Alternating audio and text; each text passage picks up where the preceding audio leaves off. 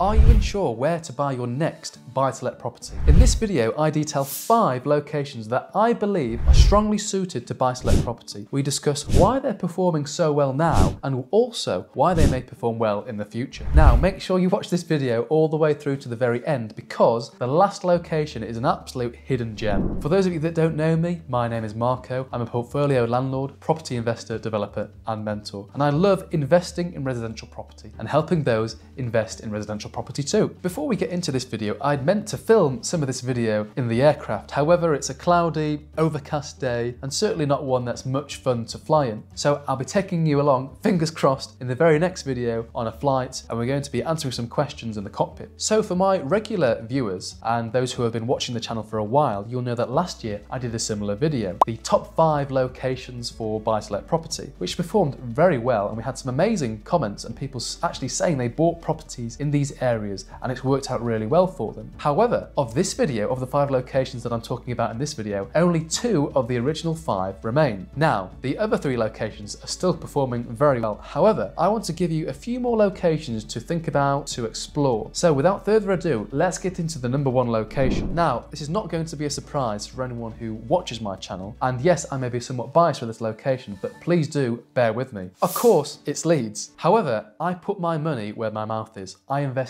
heavily into Leeds. So I'm not just saying buy in Leeds, I do it personally myself, and it's been very kind to me over the years. In fact, so much so that I'm so grateful for actually being raised in Leeds, in a city that has such an amazing balance between a decent yield and good, solid capital growth. If I was raised somewhere else in the country, maybe I wouldn't have been so fortunate. So let me just tell you a little bit about Leeds for those that aren't too familiar with it. Leeds has come on leaps and bounds, even in only my short lifespan to date. You know, I remember going to university and coming back and the whole city had completely changed in literally only 5 or 10 years. So what I'm trying to say is it's a city that's undergoing change, and very, very good change, very positive change. You see a lot of the huge employers are now based in Leeds, and this is the continuing theme. A lot of companies that maybe are located down south are relocating up into Leeds. It costs less to run a business based in Leeds than it does in London. So Leeds has really ambitious plans for the future. I often go to the Chamber of Commerce meetings, and especially the property one, and it's interesting to see the plans that Leeds has going forward. They're absolutely incredible, and if these plans materialise, it has the potential to knock off Manchester as the northern powerhouse. More on that later. I'm going to turn on my pilot hat now. Let's separate Leeds into north, south, east and west. So first of all, let's discount a few areas. It's very difficult to buy buy-to-let property in the north of Leeds. The north of Leeds is the more affluent area of Leeds, and therefore it's difficult to make yields work. So let's cross that off. Then we've got the east. The east is not as expensive as the north, but again, it's somewhat difficult to make buy-to-let work. It's possible,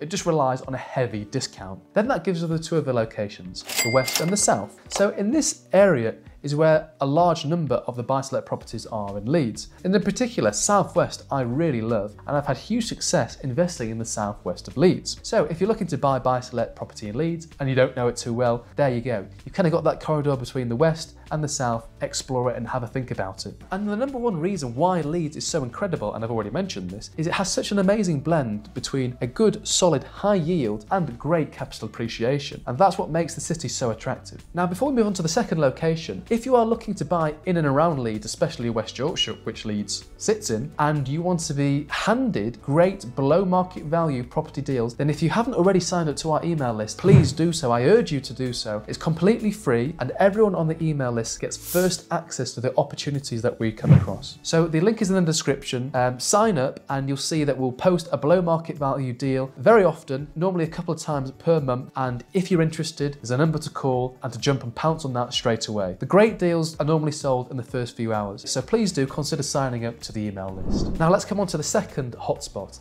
and that is Greater Manchester. Now Greater Manchester is a huge area. You know, if you draw the circle around Greater Manchester, it's a massive area, but the Manchester is the northern powerhouse. I'm sorry to upset, the Leeds supporters who are watching these videos and those who think very highly of Leeds, But Manchester is the #1 city in the north of the UK. We've got to face that fact. And because of this, you've seen an uncontrolled growth really from the centre of Manchester outwards. And you now have something called Greater Manchester that encompasses all the towns and villages that surround the city centre. So if you look at this growth, over the past few decades, it's absolutely outstanding. If you look at the companies that are based in Manchester, they are second to none. There are a lot of very world-class companies based at Manchester. And because of that, a lot of people want to live there. Now, people don't necessarily want to live in the city centre themselves. They're willing to go a bit further afield and commute inwards. And that's why Greater Manchester is so powerful and such a great place, in my opinion, to invest in. Now, when it comes to yield and capital appreciation, there's a slight difference here. You tend to get a slightly lower yield in Greater Manchester than in Leeds. Don't get me wrong, it's not always the case. There are different areas in Greater Manchester. But Greater Manchester has been typically a bit kinder than Leeds in terms of capital appreciation. So the values of those properties in Manchester over the past decades have increased hugely. And as Manchester grows as a city, so does Greater Manchester. The towns and cities on the fringes get swallowed up into Greater Manchester. Property prices increase just because people want to live there to commute into Manchester. Now with Manchester, it's the opposite to Leeds in terms of locations. Discount the south because the south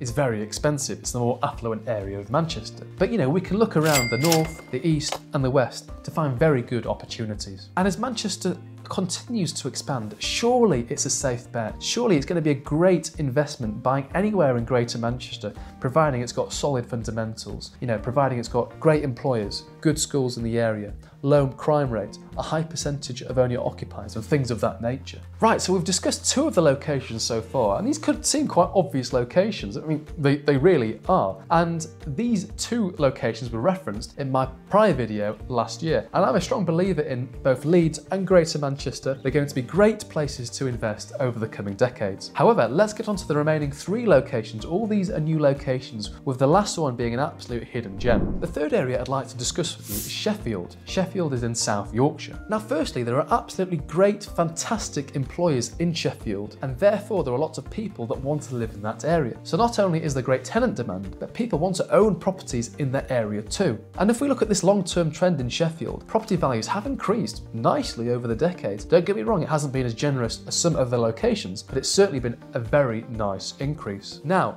the reason why Sheffield has made it number 3 on the list is because of two reasons. Firstly, property prices in Sheffield tend to be on the lower side when comparing to, say, Leeds and Greater Manchester, well, especially Leeds, which is just up the road. Now, as property prices are lower, first of all, that's great for people that want to purchase properties at lower price points. Maybe you only have, say, a £30,000 deposit, and maybe you can use that money best in Sheffield than, say, in Greater Manchester. In Greater Manchester, it may cost you a little bit more to get a buy-to-let. However, the knock-on benefit of this is because property prices are slightly lower in Sheffield, the yields actually are fairly good because the rent that Sheffield properties are demanding aren't that much lower than, say, Leeds, for example. So you're getting nice high-yielding properties in Sheffield at really good price points. Yes, maybe the capital growth isn't going to be what maybe, say, Greater Manchester or Leeds could be in the coming decades. I could be completely wrong, by the way, but you're still going to get a really good short-term return on your cash, really good short-term rental profits. So number 4 on the list, the penultimate location, is Nottingham. This may surprise people watching the channel. Now, the reason why Nottingham has made it number 4 is because, well, a few reasons. Firstly, in Nottingham, the yields are actually fairly good to say how far south the property is. Now, I know how crazy that's going to sound for anyone living in London or the south because Nottingham is considered the north to you, but the yields are very good to where Nottingham is located. And the second point that follows on very nicely is, if you are an investor down south, you live in or around London, and you want to manage the property yourself, I think Nottingham's a really good halfway point because you can get up to Nottingham within a couple of hours fairly easily, turn around the property and come back. And it's not like you're spending 8 hours on the road. Whereas if you're buying, say, in Newcastle and you live in London and you want to manage it yourself, that's a full 10 hours plus of driving. So what I'm trying to say is, if you want to self-manage and you're adamant on self-managing, you could quite easily buy a property in Nottingham and manage it yourself and do it all within the day. Now, don't get me wrong, there are some no-go areas of Nottingham, some areas that you definitely don't want to be investing in. Therefore, it's really important to go do your research and actually have a look at the area. Before you buy in the area, just have a drive-by, book a few viewings, see what you think. Would you be happy to rent that property yourself if you were a tenant? Put yourself in your potential tenant's shoes. Now, before we get into the last and the 5th location, which has been absolutely incredible for some of my clients, let me briefly just tell you very very bit about my buy-to-let property coaching service. If you are looking to invest in buy-to-let property and you don't know where to start, or maybe you've got a couple and you're looking to take it to that next level, please do book a call with me. I'd absolutely love to help. The link is in the description. Enough there. So let's come on to the fifth location. The fifth location is Stoke-on-Trent. Now, some of you may never have heard of Stoke-on-Trent. I actually lived there for 6 months. As part of my FTSE 100 job, I moved around the country, and one of my rotations was a 6-month placement in Stoke-on-Trent. So I actually know it a little bit more than the average Joe. Now, Stoke-on-Trent is somewhat similar to Greater Manchester in the sense that it's essentially a collection of towns and cities kind of put together and labelled Stoke-on-Trent. There's a ring road that runs around the outside of Stoke. I think it's the A500, I can't quite remember. So there are a handful of really good towns within Stoke-on-Trent.